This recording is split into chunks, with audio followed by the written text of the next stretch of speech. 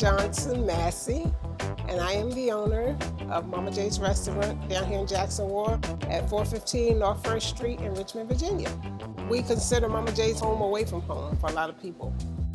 Been in business for 12 years, and we have lots of good home cooking here.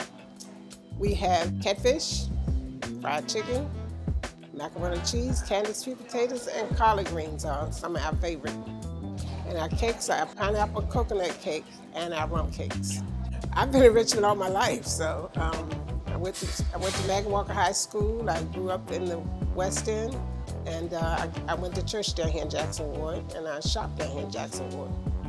All my recipes are family. I learned to cook from my mother and my grandmother. It was 14 of us. So when Mama was not able to take care of us, we had to go in the kitchen and help Grandma. We cook just like our mom used to cook. We're getting the best of the family.